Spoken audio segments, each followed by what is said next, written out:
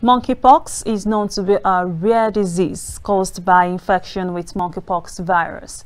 Meanwhile, monkeypox virus spread when a person comes into contact with the virus from an infected animal, infected person, or materials contaminated with the virus.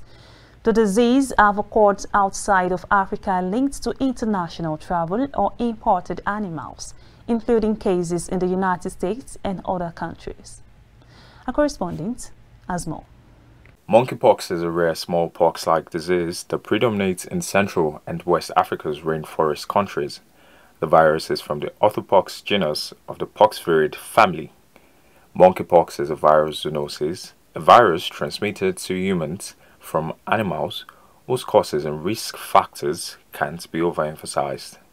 It is an animal disease. That's a disease that affects animals and also affects human beings. Now, the viral there means that it's the organism that transmits it are viruses. So monkeypox actually has been around for a very long time. It's endemic in most parts of Africa, but majorly Western and Central Africa. The cause is as a result of the infection with the virus, which is a rare disease with symptoms similar to those seen in smallpox patients in the past, even though it is clinically less serious. Headache, muscle pains, fever, and fatigue are early symptoms. The disease can appear identical to chickenpox, measles, and smallpox at first, but it can be identified by the presence of swollen glands. Any individual that is infected with monkeypox, what they usually have initially, they present with flu-like symptoms as though they are feeling sick. So they present with cough, they have catarrh, they have increased body temperature, fever, they have headache, muscle pain, and weakness generally. So those are the initial symptoms that they present with.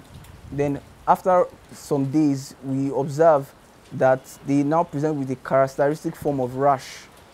Now this rash starts from the face and spreads. It's mostly present at the extremities, that's at the hands and at the feet. So those are ways that you can identify that, okay, is this pox? Because it's very similar to a chicken pox, but the way to identify it from monkeypox and chicken pox, you see that they are more at the hands and the feet, spreading also to the other parts of the body through direct contact.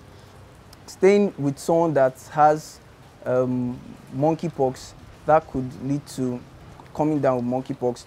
Also through droplets, respiratory droplets, maybe from saliva, tears, and also body fluids, blood, and all of that. The outbreak began in September 2017 and has continued in many states as of May 2019. Its expansion amounted to the southeast and south of Nigeria. Nigeria's federal government and some states are currently searching for a way to control it and find a cure for the infected. So if we can mitigate and stop direct contact in that case, maybe through our social distancing that we are practicing with the coronavirus, use of face masks, because it's also transmitted through inhalation and respiratory droplets. We can also prevent it through hand washing after being in contact with animals, people that rear poultry or that rear animals, washing of hands. Also people that take care of animals, if they have an open wound, covering those wounds, then we can mitigate against, then disinfecting clothes. Then once any case of monkeypox is seen, contact the healthcare worker, and the patient, whoever has that disease should be isolated, just as we had in the coronavirus pandemic. Some of those same steps that the world now knows and we are wiser for, if we apply those things, we will be able to curb a pandemic of monkeypox. Raising continuous awareness of the risk factors and educating people about the measures they can take to reduce exposure is one of the main prevention strategies for monkeypox. However, assessing the feasibility and appropriateness of vaccination for the prevention and control of monkeypox is now in progress.